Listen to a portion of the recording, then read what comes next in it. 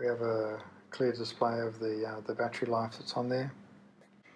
Currently we've got the Wi-Fi symbol, the splicing program, heat shrink program, the heater function, and the play button. So in the splicer program there's a long list. So you've got auto, this is typically used for multi-mode, single mode and dispersion shifted fibres.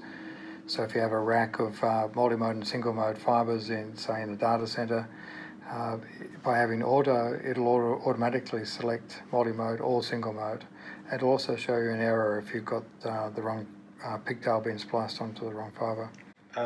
If you're not sure what fibre you've got, how do you find out? So in dissimilar fibre splicing, we would use, well, it depends on the type. We have a huge range. So we'll just scroll down through here. You can see we've got 652 to 657. So there's your standard single mode to bending sensitive single mode. We've got single mode to multi-mode. It's an unusual splice, but is required from time to time. Single mode to non-zero dispersion shifted. Non-zero to single mode, multi-mode dispersion shifted, true wave, leaf, attenuation mode. This one's a fairly simple one to set up, where you want to splice in to a pigtail a 5 dB loss and then install that so that you don't have to buy an attenuator for that particular application. BBXS is also a very common fibre, particularly here in Australia. So BBSX to single mode and BBX to BBSX is a very, very common splice requirement. Easy Bend's another trade name. It handles the 80 micron fibres, high NA, whole screed of different types of fibres. So now we're up to 64, and so that's what we've got built into the machine, 64 programs that are ready to roll on almost any type of fibre. This particular type of machine is the kind of machine that gets used in labs, out in the field, for telco splicing, for mining. At the top end of the field game is splicing your submarine cable to land cable when a intercontinental fibre is brought onto land. This is the kind of machine you use for that application. So on the heat shrink side, yeah, I've actually repositioned them. So the normal run is from 1 through to, what's that go up to?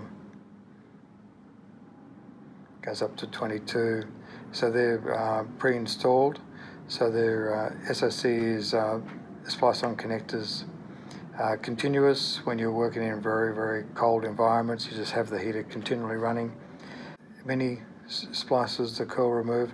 Any one of these that you might be interested to have more readily available than having to scroll down, you can go through this, this scenario here where we can get hold of it, copy. I store my common use ones up at the top here, edit, and then paste. And so now I've installed it there. Quick access. For quick access. So it gives me my common 40 and my curl remove.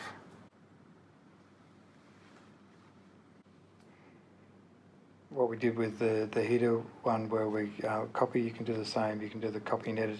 These ones with a padlock on them, you can't actually edit those.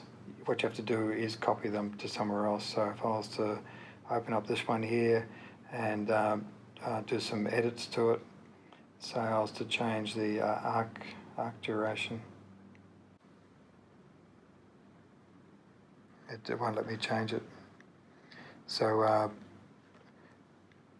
it's completely protected. So your important programs are locked. You can see all the ones with a lock on them. So you know that someone can't just go mucking around with the program. If it's got a lock on it, it's safe. It's been it can't be changed by someone who doesn't know what they're doing. But if you do want to use that as a base program, it's only a matter of doing a copy, scroll it up to a new position, and paste. And now I can edit and edit.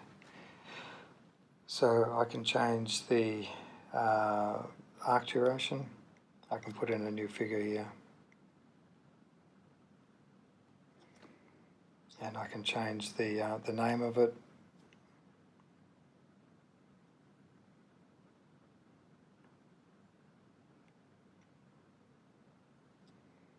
So I can tailor this program to suit whatever exotic fiber that I'm wrestling with. And then I have a choice to overwrite parameters, or no, I can just let it disappear so it stays standard.